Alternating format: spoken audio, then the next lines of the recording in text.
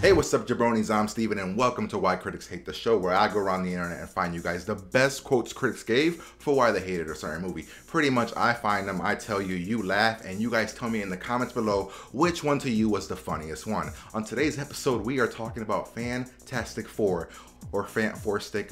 Hell, it's the Fantastic Four reboot that you guys already know is getting trashed. Pretty much, critics have been killing this movie, and we're gonna find out what they've been saying. As always, guys, here we go. For having such a talented cast on paper, it's rather extraordinary how everyone seems either disinterested or sleep deprived. They made it ugly, says Reed Richards. Yes, son, they did. Sadly, in the final 20 minutes, the piece teeters more suddenly and more completely over a cliff than in any other film in recent memory. There's a climactic battle, of course, but it's generating about as much suspense as any given episode of Fraggle Rock. Josh Trank's Fantastic Four is a movie full of potential that it's not allowed to deliver upon. Toby Kebbell portrays Doom not as a dictator with supreme power, but as a video game playing beardo with daddy issues. But to be fair, they all have daddy issues. All the pieces were in place for a refreshing entry in the superhero genre, but instead Fantastic Four completely unravels at the halfway point. If your superhero movie is 101 minutes and it takes 75 minutes before the bad guy even shows up, there's something seriously wrong with your script.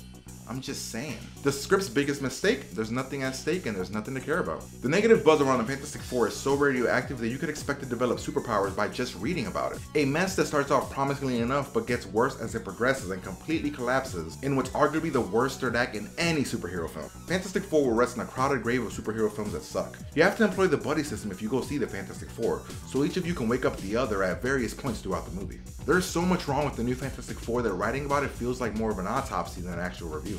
Just give Marvel Studios the damn license back already. Fantastic Four is quite possibly the least action-filled action movie in Marvel's history. Audiences will be watching the clock waiting for something to happen. While it never quite becomes a bad film, it can never quite make you forget that it's a botched one. Fantastic Four is so serious about itself, its characters, and the dangers of science that it actually has long montages of its characters doing science.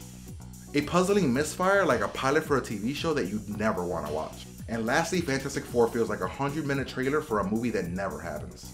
Well, there you have it, ladies and gentlemen, the reasons critics gave for why they hated the Fantastic Four. Hopefully you guys thought this was funny. Hopefully you guys enjoyed the video. If you did, make sure you guys like it below. Comment which one was your favorite one, which one you hated, which one left you going, damn, that was perfect. Pretty much, guys, if you guys like this video, share it with your friends and let me know below what did you think. As always, guys, I hope to do this again and I'll talk to you guys later. Peace!